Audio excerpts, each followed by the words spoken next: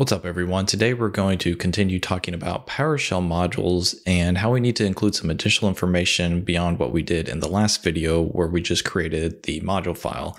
This time we're going to create a metadata file to go along with our module, just to include additional information about it and make it more like a real PowerShell module. My name is Jeff. This is Jeff Brown Tech. Let's go ahead and get started. Just to recap a little bit, so far we've been writing a custom PowerShell function to export logic app definitions out in Azure. As a way to use this function in our daily task, we created a module file, which is a .psm1 file, and put it out in our module path. So every time we open up a PowerShell terminal, this command is available to us. However, we are missing a metadata file to include additional information about our custom PowerShell module. Let's go through creating that metadata file and to make our module more official. To recap a little bit more, let's take a look at what it looks like when we look at our PowerShell module right now in our terminal. If I were to run git module, and we're going to do list available because our module isn't loaded right now, the name of our module is PowerAzPlus, and we'll pipe that out to format list.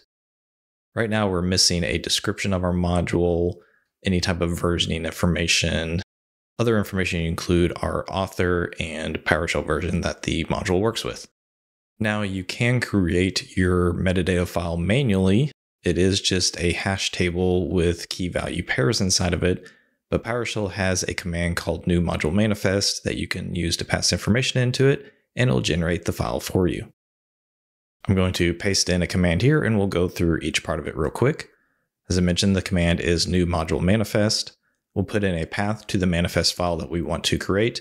It should be the same name as your modules. So in this case, PowerAzPlus.psd1. I'm currently in my module folder, so I don't need to include any path like that. So we'll create it right here.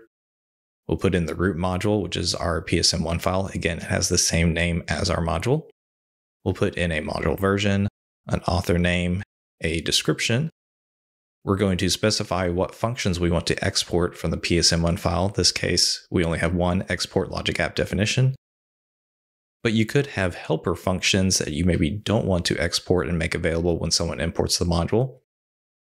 By specifying functions you want to export, you make sure only the functions you want exported and available are there. Finally, you'll specify the PowerShell versions that this module will work with. I did downgrade something from my function to make sure it works with 5.1. In that case, it was this FL statement. I did use a ternary operator, but that's only available in PowerShell 7. Understand, a lot of people do have to use PowerShell 5.1, maybe because of Windows Server or they're in a regulated environment. So I did change this code here just to use a regular FL statement syntax. There are lots of other parameters that you include in here, but this is a good start to create our file, and then we'll go through it and see what other information is included in it. So let me go ahead and press enter. And we can see right over here, our PSDN file is created. So let's go and open that and take a look at what is included in here. It has some information generated by me, generated on the date. We have our root module, which we specified as a parameter. We have our module version. We have compatible PS editions that's commented out right now. We do have a GUID. It did generate this GUID for me because you have to uniquely identify every module. With author, company name is unknown right now, so that could have been a parameter I included. So let me go ahead and I'll just put my name in here also as the company. We have a copyright that was automatically created. Here's our description and PowerShell version.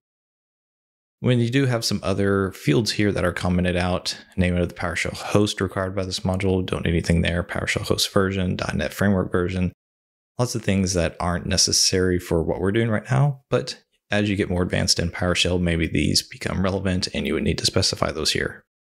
Continuing on, we have processor architecture, any other required modules that have to be imported before you can use this one, scripts to process, types to process.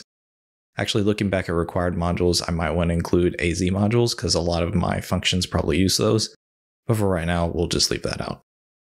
As we keep going, we do see the functions to export. It says export logic app definition, so I specified that in our command we ran earlier. If you want to add more to this, I believe it's just a comma separated list and each function should be in quotes. Let's see if that specifies over here. Nope, it does not. We also have command list export. Maybe this is compiled from C#, variables, aliases to export. We also then have some private data, tags, project URI, license URI. These are going to be important if you want to publish this out to the PowerShell module and include those links there when people are viewing it. We'll probably get to that in a later video. Release notes, anything else like that. Again, uploading to the PowerShell gallery, help info URI, and lots of other things. The PSD1 file does contain lots of great metadata, but for our cases, we have the bare minimum that we want to include in here. So let me go ahead and save our file here. We'll bring our terminal back up. And real quick, let's just run import module and put in the name PowerAzPlus. Now if we run git module, we can see it is listed there right in the middle. We do now have a version and see it's 1.0.0. We have our exported commands, and let's just look at the full listing of it. We can see it now has a description and a version for us. So that's really it. That's all you needed to do to add this metadata file to your module, which will be super helpful to maintain versions, include descriptions. Maybe you only want to export certain functions from your PSM1 file. Lots of great stuff there.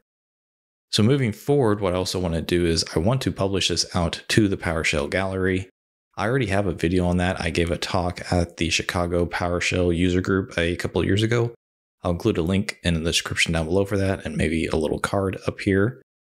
You can go watch that. I go through the whole process of some things you should check before you publish that. But I think in the next video, what I want to do is automate it out in a GitHub repository using GitHub Actions.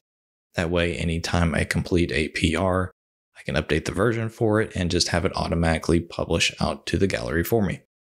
That other video for the Chicago PowerShell user group was doing it manually from the command line, but I'm going to take those same steps and just automate it for me because that's what we do. We're automators. We don't want to do the same thing over and over if we can help it. Anyway, just wanted to finish this out on how to complete a PowerShell module. Thank you for watching. We'll see you next time.